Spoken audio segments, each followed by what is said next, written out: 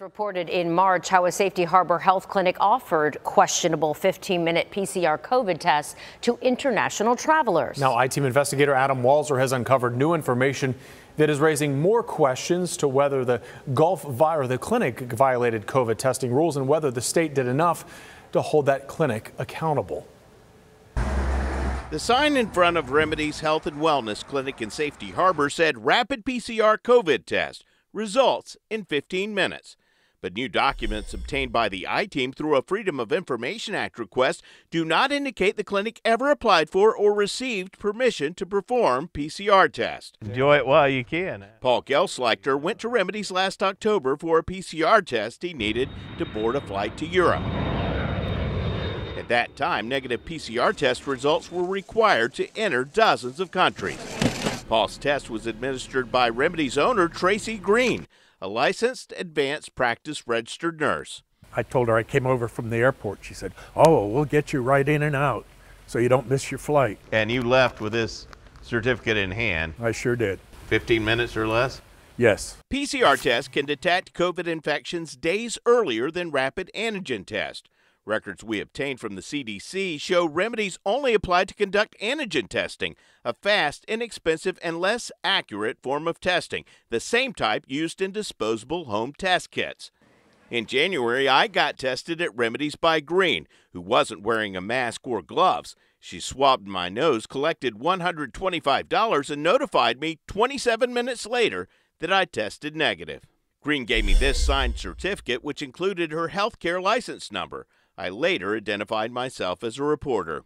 We're just curious about the PCR test. Everyone has told us that it's pretty hard to do one in less than a half hour. Well, it's not, because I have a lab. Okay. I bought the equipment and I have a lab in there. I don't have to send it out. Green refused to show us that lab. We were unable to get answers about the exact type of test she claimed to offer. The state couldn't get answers either. This letter says the initial application from Remedy's was incomplete and didn't provide the name and manufacturer of the lab test or the testing device.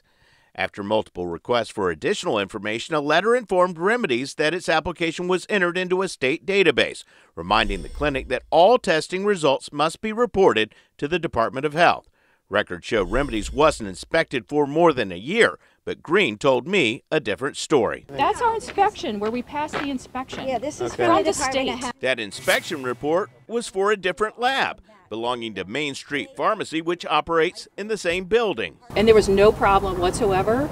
Everything was compliant and on the up and up and done. That pharmacy was compliant, but a DOH spokesperson confirmed to the I-Team that it had no records indicating Remedy's reported any COVID test results as required by law.